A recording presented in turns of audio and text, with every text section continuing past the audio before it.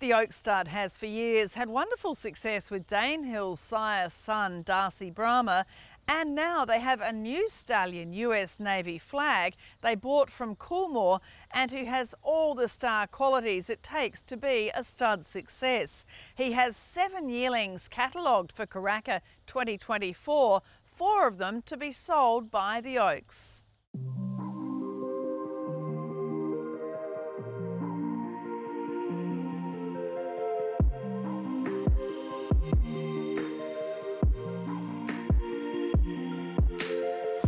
It was a good lead into our filming at the Oaks today with the New Zealand Pendragon winning the Auckland Guineas. A great boost for US Navy Flag, now standing at the Oaks. Yeah, certainly is, Caroline. He was champion first season sire here last year, and we actually, as you know, purchased him outright from Coolmore Stud.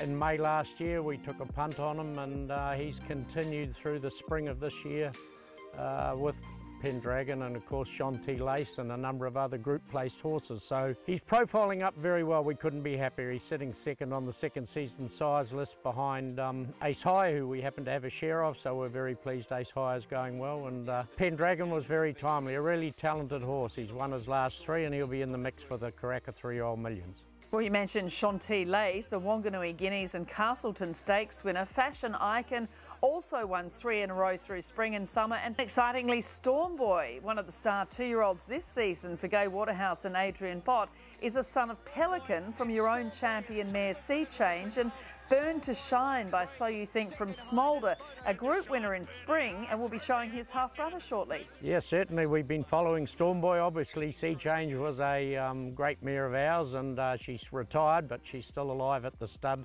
No, that's been good to see. I think the important thing with US Navy Flag is he's had Group 1 place getters with To Catch a Thief and Aprilia. They were Group 1 placed at 2, and of course To Catch a Thief's been Group 1 placed in the 2000 Guineas, and Aprilia was second in the Edward Manifold. So there's a lot of stakes performers as well as stakes winners out there at the moment. Well, 3 of the 4 presented here are by US Navy Flag, and we start with lot 618 from Blanket Bay. This Colt's Dam is by Darcy Brahma, and she was a runner-up in a New Zealand Oaks. It's a family of group performers: Elegant Emerald, Colorado Star and Ratani. Yes, really nice colt this, and she was a very good mare. She was second in our Oaks, I think 4th in the South Australian Oaks, and she's been very unlucky. She missed a couple of years and her first 2 foals died. So we've got a Swain-S filly we've retained, and this is the first colt to go to the sales out of it, but very happy with him. Good mover, good bone, good brain.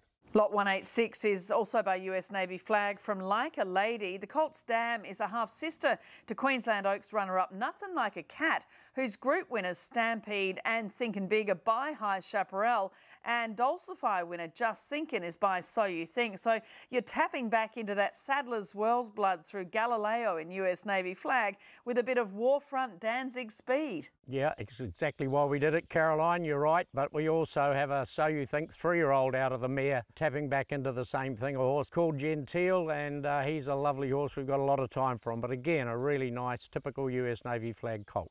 Lot 19 is by US Navy Flag from Dominance. The Colt's Dam is by your ever-consistent Darcy Brahma. And the 3rd dam is that wonderful Oaks winning filly by Grosvenor Domino. Absolutely. It's a family that was developed by the Campins. We've had a lot of luck with it, with Dominant and About the Journey and Hot Pursuit. I think of all, we've bred them and raced a couple of them. First foal of a strong mare that was injured in a paddock accident and couldn't get to the races, but look, a really good first foal. And finally, lot 415 by Hello Yoom Zane from Smolder. Hello Yoom Zane, I'm really looking forward to these getting into the best stables, as they are really going to fly. And Smolder, as mentioned, the dam of the recent group winner In Your Colours, Burn to Shine. She herself was a top filly of her generation. She won the 8 Carat Classic and was placed in 2 Group 1s, including the New Zealand 1000 Guineas.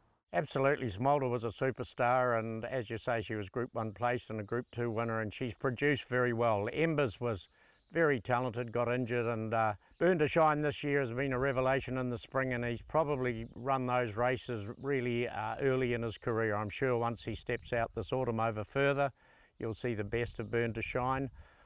We took 2 shares in Hello Yoom Zane when he came out, and really pleased to have them. I thought I'd have 2 or 3 colts in the sale by them, and just little things went wrong with them, but very happy to keep those horses and race them through as well. But this is a lovely horse, and typical of what I've seen of the Halayum Zanes. And there are just so many great young stallions in New Zealand at the moment. It's such an exciting time and so many reasons for Australian buyers to come to Karaka, because these sire lines, they're working right around Australasia. Yeah, they certainly are, Caroline. Look, we've had a great year over there in Australia again, and we need to continue to do that. But I think the Entain group coming in and the outsourcing of the TAB, there's a whole lot of positive things happening in racing in New Zealand, and of course Australia remains extremely strong. So we're all looking forward to it with a bit of confidence.